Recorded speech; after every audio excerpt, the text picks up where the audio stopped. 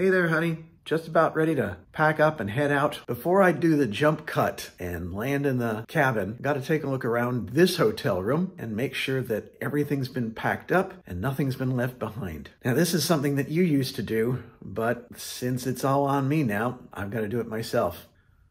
I've got you here, which sometimes I have trouble with, but this time around, I've gotten that under control. Let's take a look around. My 2 regular suitcases are all done up, complete with the little tags that indicate what deck I'm on and the fact that I'm a Diamond member. So we should be good to go there. Got to check under the bed. Or not. I guess there is no under the bed. Good. At least I can't lose anything there. How about the bathroom? I think I brought everything in from there, and I'm leaving the open soap.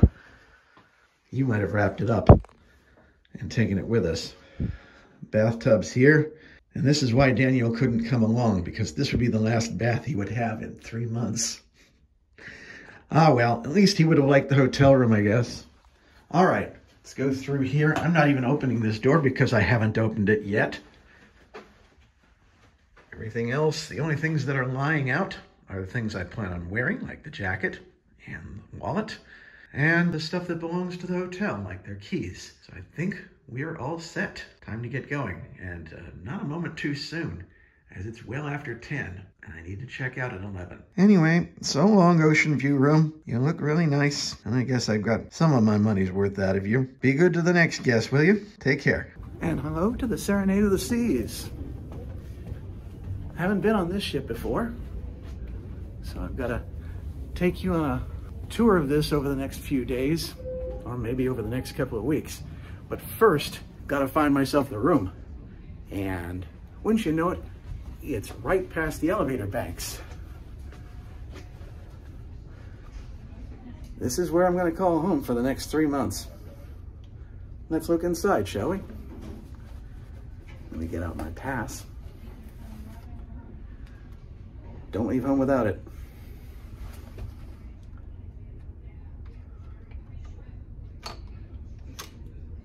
Oh, really?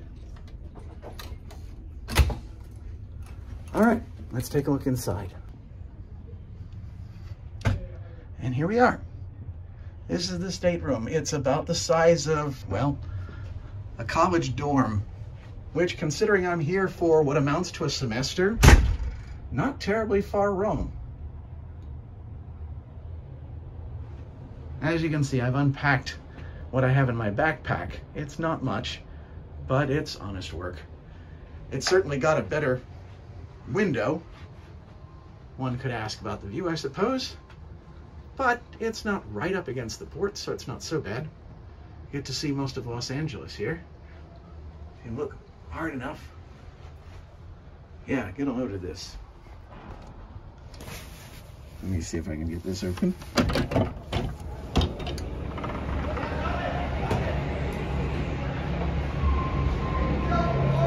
I'll probably film quite a few shots from here. I wonder if that is the inspiration for Mount Chiliad. If you know, you know, right, Rachel? Anyway, we are on the port side. I take that back what I said earlier, so you can see the workers getting stuff in here. And there's also the Norwegian Bliss anchor here as well. They'll be taking off shortly too. One rule they tell you is to not have the balcony open when you've got your cabin door open because of the cross breeze, especially when we're actually moving at 25 miles an hour. 25 knots. You and I used to joke about cruise ship speed when we'd go in certain areas where the posted speed limit was 25 miles an hour. And if you ran over it, there was always the risk you'd run a ticket. Not that we've ever been pulled over, not even in front of church, which would look really bad. Imagine, you're on your way to church and you get pulled over for speeding. Not a good look. So we always referred to going at cruise ship speed, even though they don't even call it that. Then again, it's not quite the same thing. It's nautical miles as opposed to actual miles that we know of on land. I think it's 1.1 miles as opposed to 1.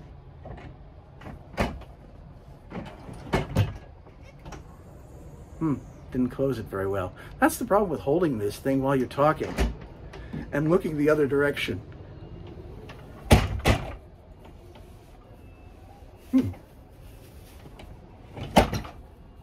There we go. Anyway, let's look around, shall we? There are nightstands on either side of the bed, and under the circumstances, I've used both of them, or at least I've got stuff on top. Since I haven't gotten my suitcases yet, I really haven't unpacked in here.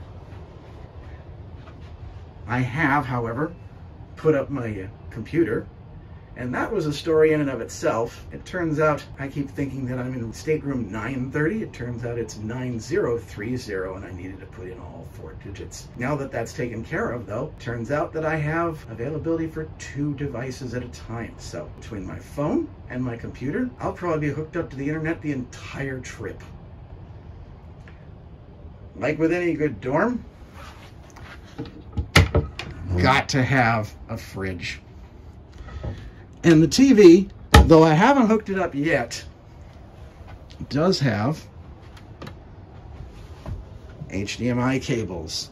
So I'm going to have 2 screens, which will really be useful when I'm working with spreadsheets and the internet at the same time. That'll make things so much easier than just using my laptop. Not the usual stuff here. Ah, yes, the safe. Gonna have to put you in here from time to time. For the time being, I'll probably put my documents there right now. This is just a receipt, but they keep your passport, so when we go into the ports of call, you can just check everybody's en masse. For the time being, I'll leave it like this. Hopefully no one's going to come in there and get it.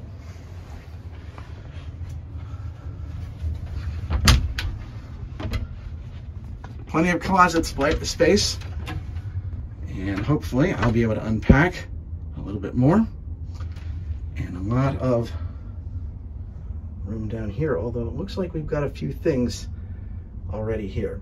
Don't know what that all is. I'll probably find out from my cabin steward eventually. Finally, and unlike a college dorm, have our own bathroom, however small and cramped.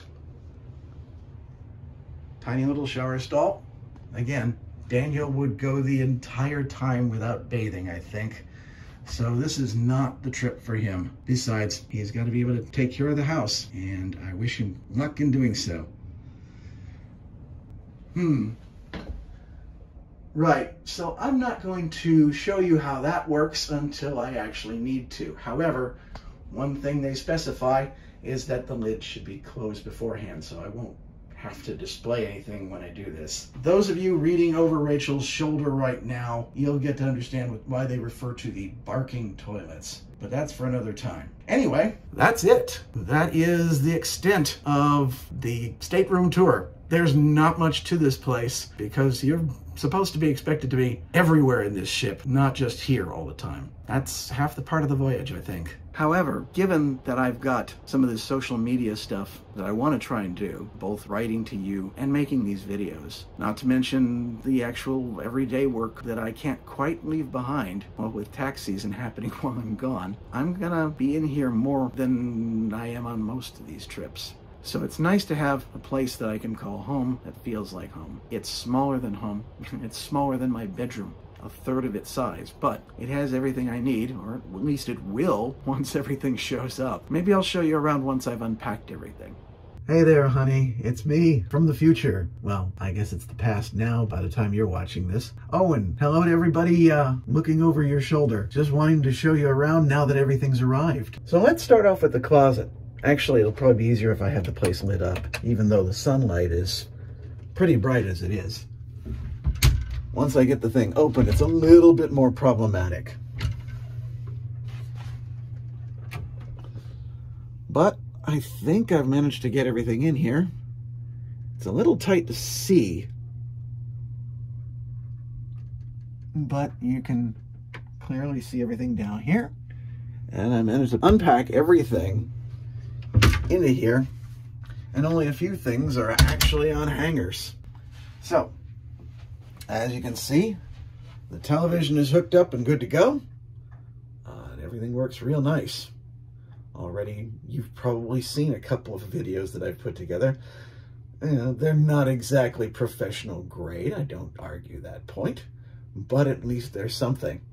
And maybe with a little practice, by the time I reach India or something like that, these are actually going to look good. You've probably already guessed by now that a day has passed, it's morning, and we're out in the middle of the Pacific. And like I was saying to you, this is probably something I'm going to talk about in a separate video and letter to you, because I know you always wanted to do one of these transoceanic trips, and as soon as I discover whether I can tolerate this for several days at a time, I'll let you know about it. Anyway, the books have been unpacked, and there are already cruise compasses that I need to put away in that little binder, but at least it's a start. Gary also suggested that I get some magnets, because the entire room is made out of metal, and that I can hang certain things up in the room as both decorations and for use for various luggage that I might want at hand at some point. So that's what I've done here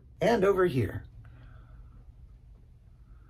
You know, I've never found a way or a place to hang them up in the house, so it's nice to give them something of a permanent home, permanent being relative, of course. The thing is that describing this sort of thing to you seems kind of pointless. You've been on as many trips as I have. Even the fact that I've taken a couple of cruises since you left, you already had a couple on me, so we're probably only even now. This is about the time where I'm actually going to be getting ahead of you. But in any event, nothing about this is going to be particularly surprising to you. But for the benefit of those reading and watching this over your shoulder, I wouldn't mind asking for those of you to, if you have any questions about this trip in particular, or any trip with regard to cruising, feel free to drop me a line. There's the comments section in YouTube or in my letters. So I'll try and answer some questions if you have them, because I've got a lot of days at sea and at various locations, and some things are just natural to you and me, honey, but they're not necessarily so to everybody who sees this. So feel free to ask me something, and I'll try and answer you as they come in. Anyway, thanks so much for listening to me. I'll talk to you later. Till then, take care, keep an eye on me, and wish me luck. I'm gonna need it. Bye.